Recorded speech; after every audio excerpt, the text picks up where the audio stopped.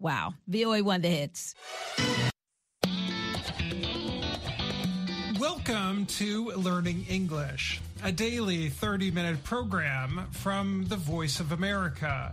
I'm Dan Friedel. And I'm Katie Weaver. This program is aimed at English learners. So we speak slowly, and we use words and phrases especially written for people learning English.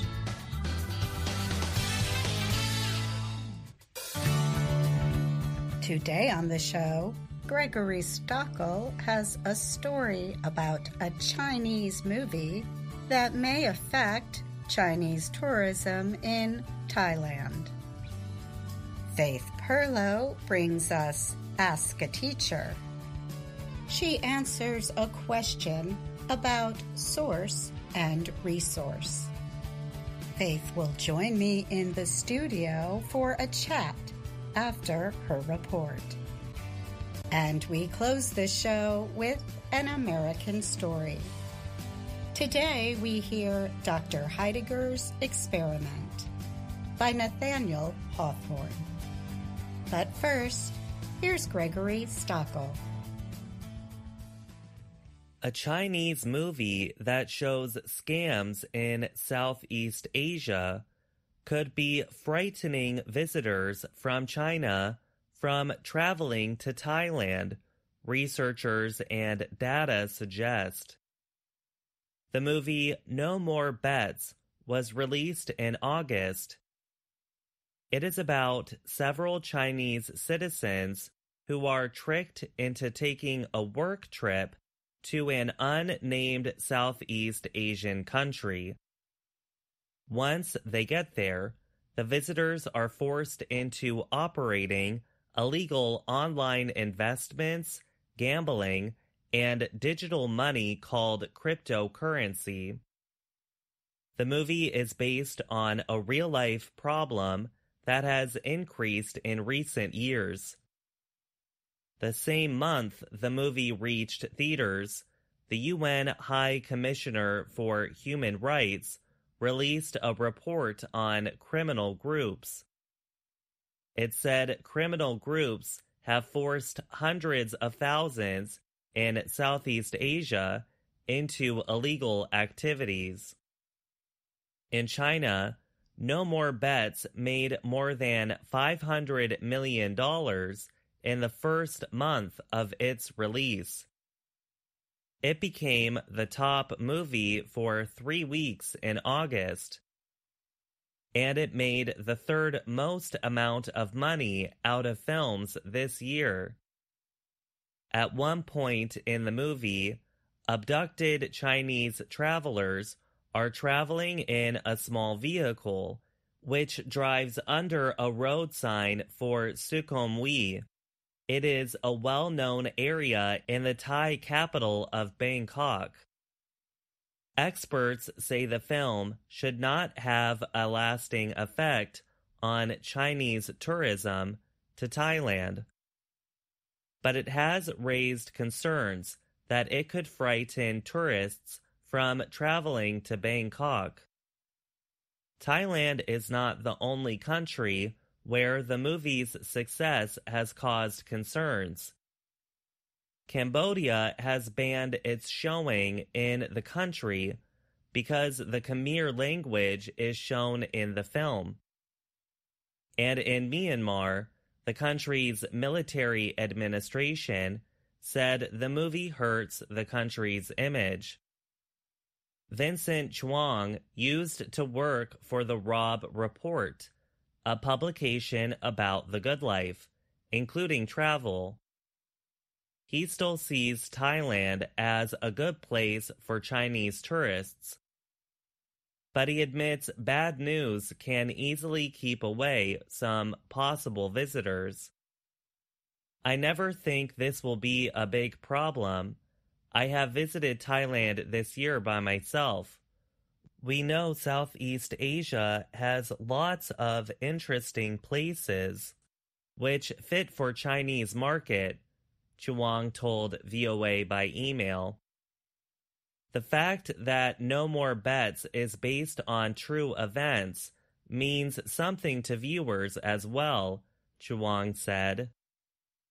There is evidence that the movie may have already had some effect on Chinese tourists visiting Thailand, as arrivals are less than expected. There have been over 2.2 million mainland Chinese arrivals to Thailand this year through August, government data has found. But Thailand's tourism agency had predicted 5 million Chinese visitors by the end of 2023. That number seems unlikely to be reached by the end of next month. Other reasons must be considered, though. China has a slowing economy, and flights to Thailand are still not at pre-pandemic levels. In addition to that, a September shooting in Bangkok killed 3 people, including one Chinese national. Local media reported that 60,000 Chinese tourists canceled their trips to Thailand after the shooting. I'm Gregory Stockel. VOA Learning English has launched a new program for children. It is called Let's Learn English with Anna. The new course aims to teach children American English through asking and answering questions and experiencing fun situations. For more information, visit our website, learningenglish.voanews.com. Hi there. This week on Ask a Teacher, we will answer a question about the difference between the word source and resource. Hello, friends. I'm Isaac, one of your followers from Mexico. I have a question. What is the difference between source and resource? Many thanks. Thanks for your question, Isaac. Both source and resource have similar word histories. One is the root of the other. That is the reason they look similar and might be confused. But these two words are quite different. Let's consider each one. Source can be a noun or a verb. As a noun, a source is the origin or beginning of something. For example, we often talk about the source of rivers. This source is where the river starts, like another body of water, such as a lake. The Nile River has 2 sources, the Blue Nile and the White Nile. A source can also be a person or something like a book or an article that supplies information. When you write an essay, you should write down your sources. A source can also be what something is made of. Red bugs called cochineal are the source for a red color used in dyes. Source can also be a verb. It can mean to find materials for something, or it can mean to provide something. The cook sourced ingredients for the dish from her own garden. Many jewelry companies source diamonds grown in a lab. Let's move on to resource. The word resource is a noun. It has many meanings. A resource is something that can be easily found and used quickly in a time of need. It can be a supply of something, support or aid. This kind of resource can include money, assets, or human power in case of emergencies. The United States supplies military resources to its allies in times of conflict. The International Red Cross and Red Crescent provide resources to people following natural disasters. A resource can also be something naturally found in the Earth's environment or underneath its surface. Natural resources include metals, oil, water, and even sunlight. And lastly, a resource can be something or someone that can help you get information or is an expert in a subject or industry. Her college advisor became a great resource to her when she was choosing her field of study. Please let us know if these explanations and examples have helped you, Isaac. Do you have a question about American English? Send us an email at learningenglish@voanews.com. And that's Ask a Teacher. I'm Faith Perlow.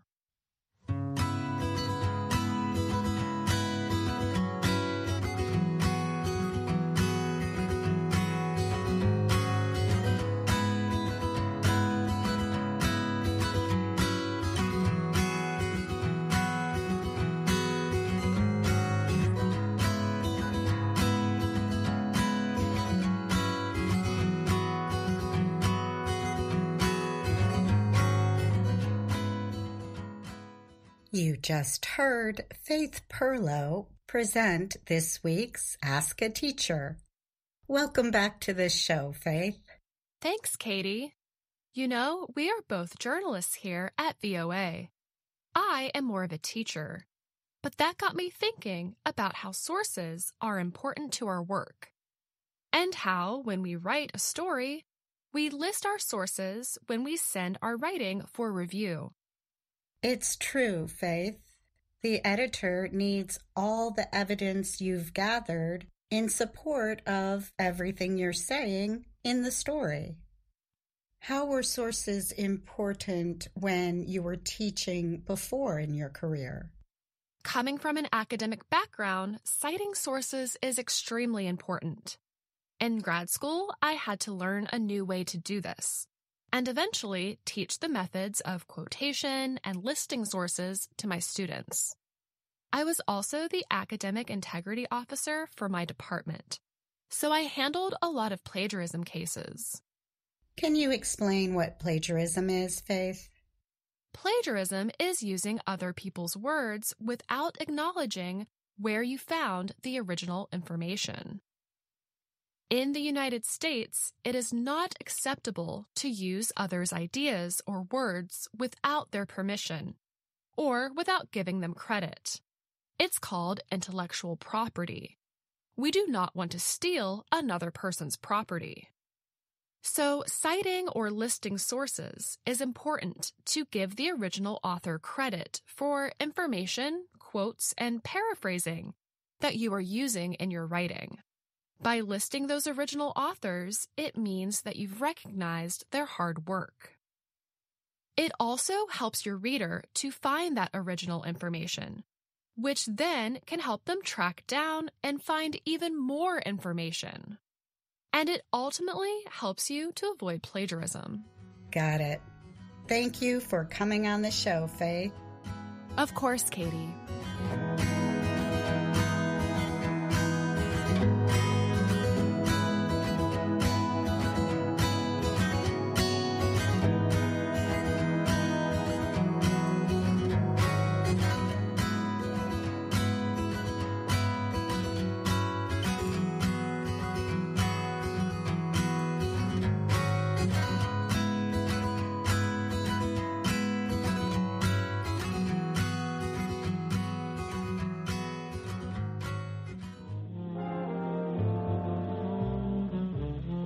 Today, we present the short story, Dr. Heidegger's Experiment, by Nathaniel Hawthorne.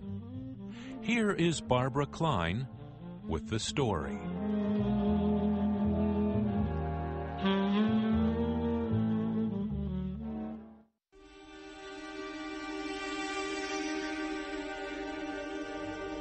That very unusual man, old Dr. Heidegger, once invited 4 friends to meet him in his office. There were 3 white-bearded gentlemen, Mr. Medbourne, Colonel Killigrew, and Mr. Gascoigne. And there was a thin old lady whose husband had died, so she was called the Widow Wycherly. They were all sad old creatures who had been unfortunate in life. As a young man, Mr. Medbourne had lost all his money in a badly planned business deal. Colonel Killigrew had wasted his best years and health enjoying the pleasures of women and drink. Mr. Gascoigne was a ruined politician with an evil past. As for the Widow Wycherly, tradition tells us that she was once a great beauty, but shocking stories about her past had led the people of the town to reject her, so she lived very much alone. It is worth stating that each of these three men were early lovers of the Widow Wycherly, and they had once been on the point of killing each other over her. "My dear old friends," said Dr. Heidegger, "I would like your help in one of my little experiments." He motioned for them to sit down.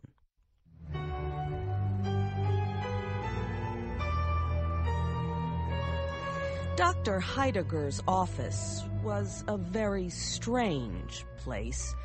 The dark room was filled with books, cobwebs, and dust. An old mirror hanging between two bookcases was said to show the ghosts of all the doctor's dead patients.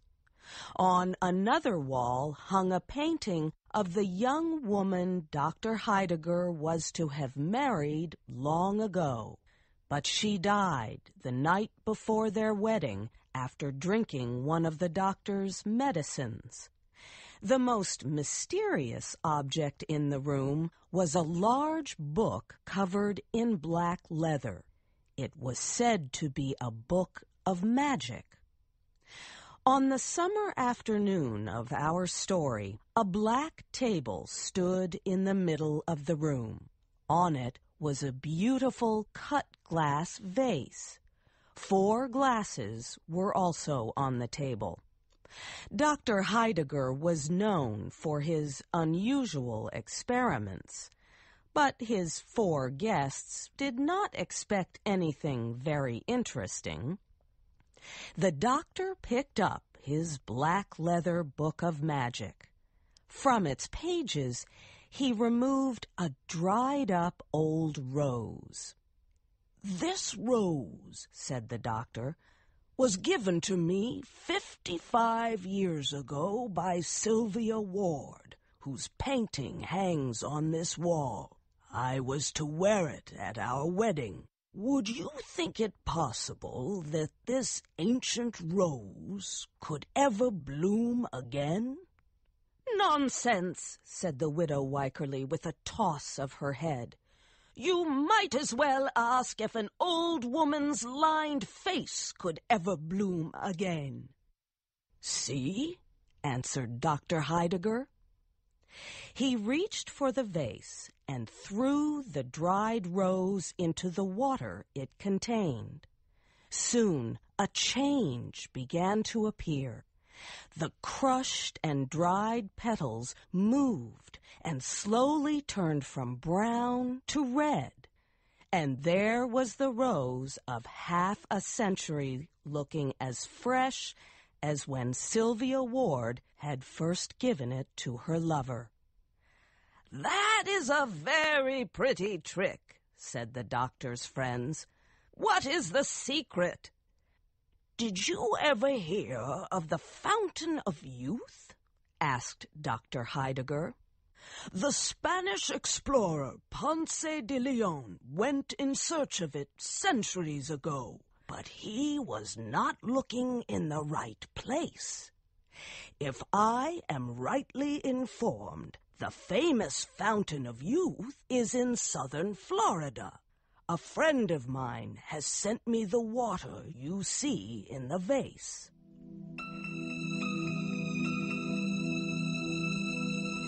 The doctor filled the 4 glasses with water from the fountain of youth. The liquid produced little bubbles that rose up to the silvery surface. The old guests agreed to drink the water, although they did not believe in its power. "Before you drink, my friends," the doctor said, "you should draw up a few general rules as guidance before you pass a second time through the dangers of youth. You have had a lifetime of experience to direct you. Think what a shame it would be if the wisdom of your experiences did not act as a guide and teacher." The doctor's 4 friends answered him with a laugh. The idea that they would ever repeat the mistakes of their youth was very funny. "Drink, then," said the doctor. "I am happy that I have so well chosen the subjects of my experiment." They raised the glasses to their lips. If the liquid really was magical, it could not have been given to 4 human beings who needed it more. They seemed as though they had never known youth or pleasure. They looked like they had always been the weak, unhappy creatures who were bent over the doctor's table. They drank the water. There was an almost immediate improvement among the guests. A cheerful glow like sunshine brightened their faces. They looked at one another, imagining that some magic power had really started to smooth the lines on their faces. "Quick, give us more of this wondrous water," they cried. "We are younger, but we are still too old." "Patience," said Dr. Heidegger, who watched the experiment with scientific coolness. "You have been a long time growing old. Surely you could wait half an hour to grow young." Again, he filled their glasses. The 4 guests drank the liquid in one swallow. As the liquid passed down their throats, it seemed to change their whole systems. Their eyes grew clear and bright. Their hair turned from silver to darker shades. "My dear widow, you are lovely," cried Colonel Killigrew, who watched as the signs of age disappeared from her face. The widow ran to the mirror. The 3 men started to behave in such a way that proved the magic of the Fountain of Youth's water. Mr. Gascoigne's mind turned to political topics. He talked about nationalism and the rights of the people. He also told secrets softly to himself. All this time, Colonel Killigrew had been shouting out happy drinking songs while his eyes turned towards the curvy body of the widow Wycherly. Mr. Medbourne was adding dollars and cents to pay for a proposed project. It would supply the East Indies with ice by linking a team of whales to the polar icebergs. As for the widow Wycherly, she stood in front of the mirror, greeting her image as a friend she loved better than anything in the world. "My dear old doctor," she cried, "please give me another glass." The doctor had already filled the glasses again. It was now near sunset, and the room was darker than ever. But a moon-like light shined from within the vase. The doctor sat in his chair, watching.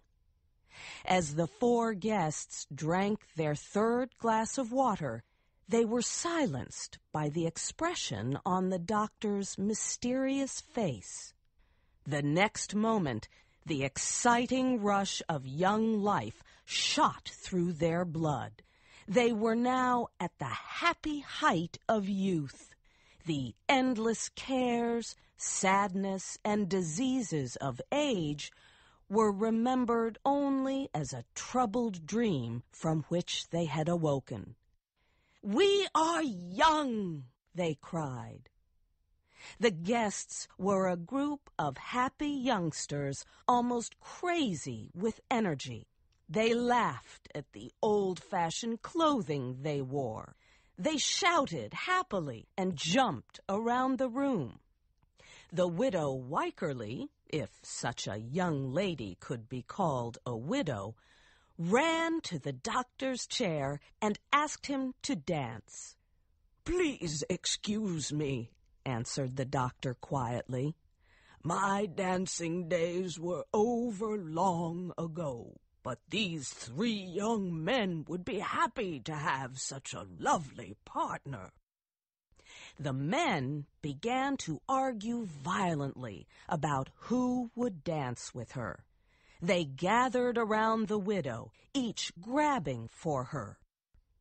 Yet, by a strange trick owing to the darkness of the room, the tall mirror is said to have reflected the forms of 3 old gray men competing for a faded old woman. As the 3 fought for the woman's favor, they reached violently for each other's throats. In their struggle, they turned over the table. The vase broke into 1,000 pieces.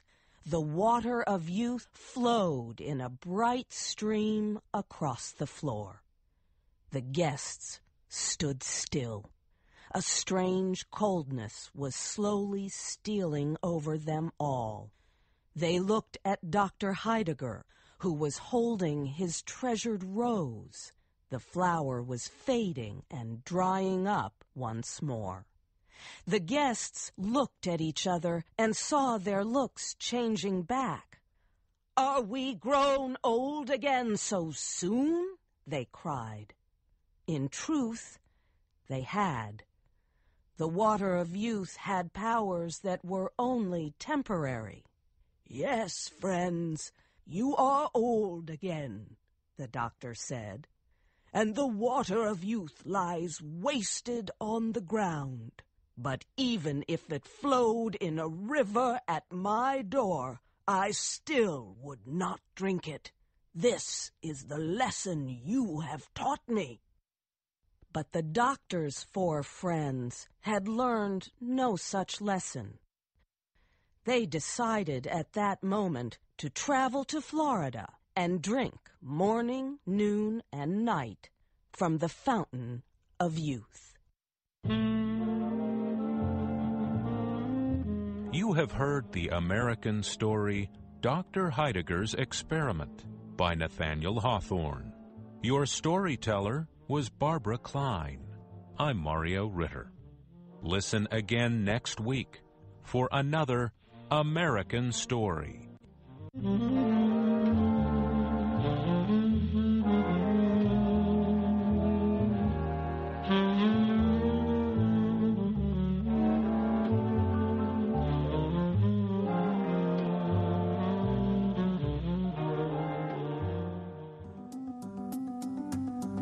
That's all the time we have for today's show, but join us again tomorrow for another VOA Learning English program.